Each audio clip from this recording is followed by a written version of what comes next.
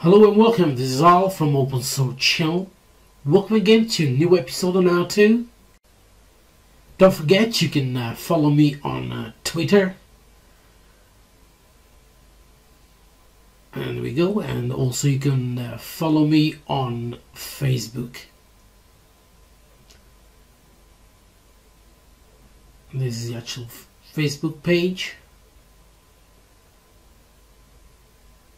And I'm going to close up those two tabs, and there we go. Today I'm going to show you how to install a copy of Screenly on your Raspberry Pi. What Screenly is a digital signage for advertising. This was asked me from one of my followers who wanted to know if it was available in open source version. Although Screenly is also premium, they have, as you can see here, an open source edition. Of course, it's not as the other one, you know, the main premium one, but nevertheless, it's still working, it'll still do the same. There are just few limitations. Of course, you can go on their website and download again the latest version. Their website is screenlyapp.com. Here I've already downloaded the image in the zip folder. Now I'm going to, well, let me do this a second. This is from my last tutorial. There we go. There we go here. Now I'm going to the download page and I'm going to extract the image from the zip file. Extract here.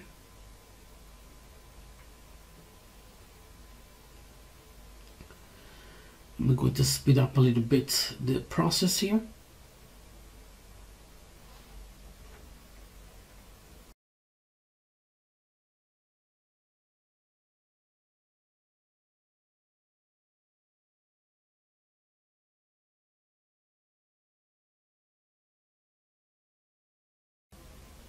Here we go, the file has been extracted. I'm going to close this one here, and I'm going to add my SD card. Let me go this space, see here, there we go, we got the G drive. This is my micro SD card that I just inserted. Now the first thing I'm going to do is to format my card, as I have already a project on this one. What is it? SD, here we go, SD formatter. I'm going to make sure that I'm choosing the right drive. In this case it's going to be G. As you can see, only a few megabytes there. I'm going to format to the maximum size. That's 32 gig, although it shows up to 29.7, but it's a 32 gig card. Here we go, that's the file. We're going to remove that. File Explorer again. No, we don't want to do that. Now we want to write the image to the SD card, and I'm going to go up to my image writer. Where did I put it? No, I'm going up again. I always lose this one here.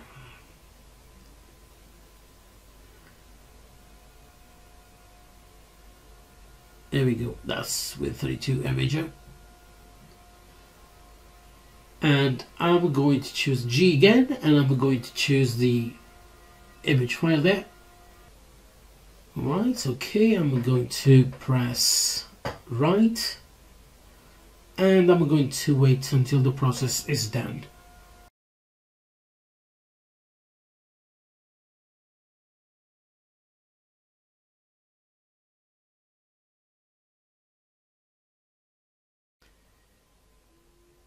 Here we go, the image has been rooted down. I do apologize for the background noise. I think one of my neighbors started to saw something.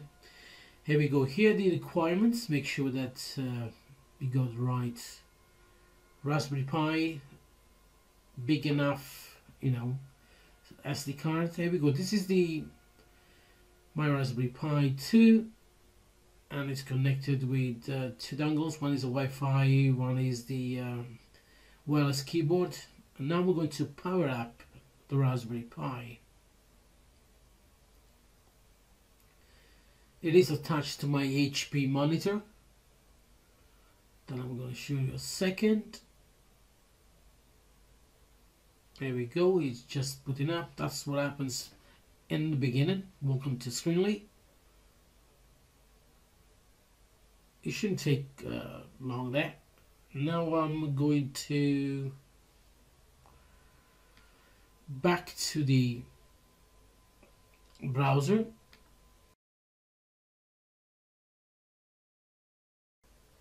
and I'm going to add the IP of the Raspberry Pi. As you can see, we got the Screenly panel here where you can add and remove all the assets.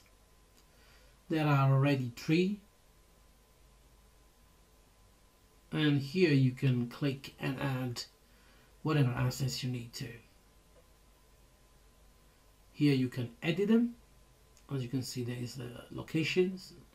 It could be a URL, or you can actually upload, as in this case here the video has been uploaded to the Raspberry Pi. Here you can change the duration. I'm going to press clear. Yeah. Now we're going to add an asset myself, just a normal image, test picture, and I'm going to upload the picture. I'm going to choose the file, go to desktop, and I don't see it.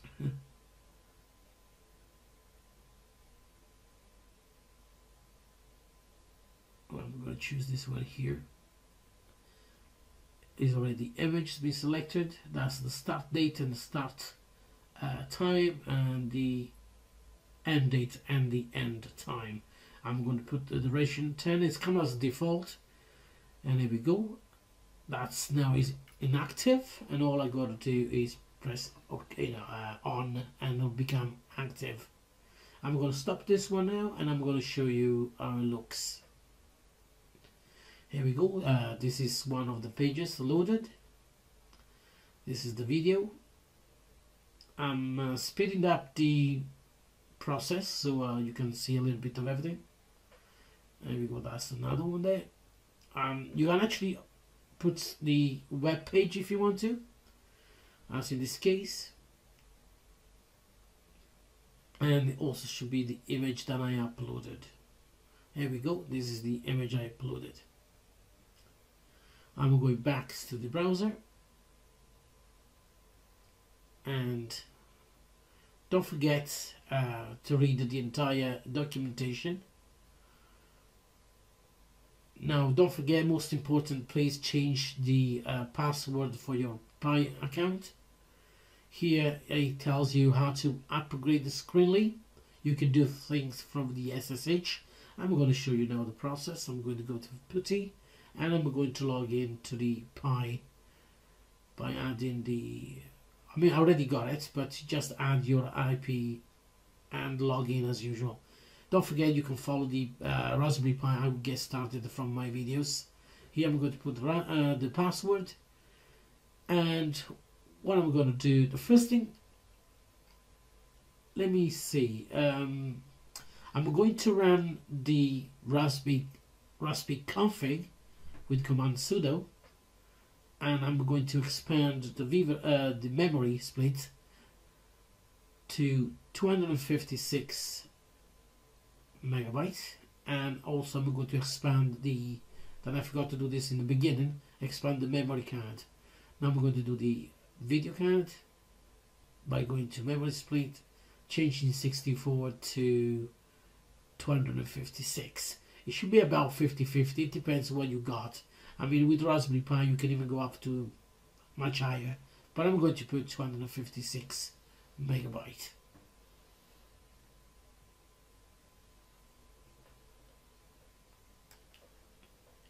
There we go. I'm going to press OK.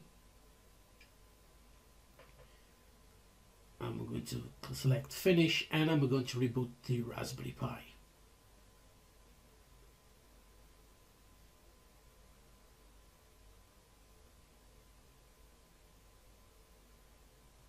Okay, now he's done.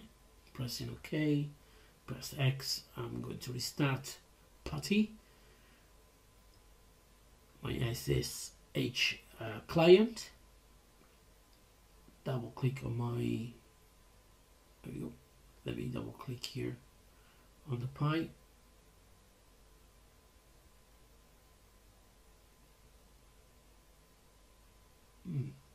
My keyboard is not working. Sorry about, here we go. Double click on it, and there we go. We get back into the Pi. Login as Pi and the password. The default password is Raspberry as usual, but don't forget to change that as I said it. Now I'm going back and I'm going to upgrade or update. In this case it's going to be an upgrade of Screenly. That's what it says on the tin. So here we go, upgrade. You can use this line or the one which is the equivalent of the one below, or you can actually use curl if you want to, as I'm going to now, but that's up to you. Right click and paste, and I'm going to press enter, and I'm going to wait for the process to finish. Now it's going to take some time, and I'm going to speed up the process.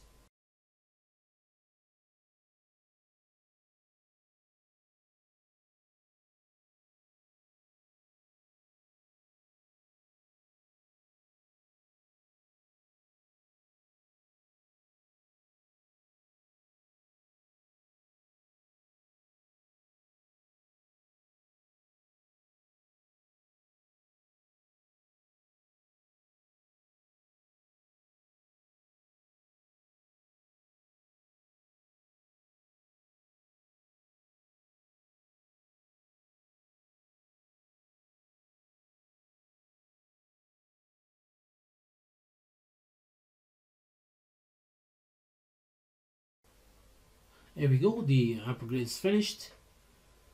Going back to the browser,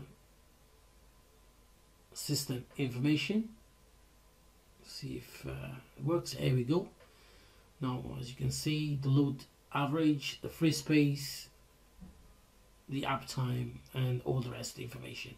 We also have the settings, the splash screen, the shuttle playlist, the audio output, how you want to use the clock, the default duration, and once you're done, and just save the selection. There we go. You got the active and inactive assets.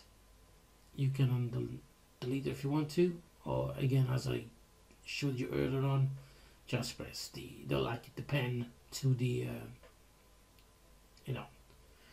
to edit it, or the actual bin to delete it, as I just done it. You can move it up and down if you want to, and to be honest, it's not much more that to show. Thanks again in following me for this tutorial. I hope you enjoyed it. Don't forget to subscribe, share and like my videos. The more you like it, the more you share it, the more videos I can do. Thanks again, and I'll see you next time.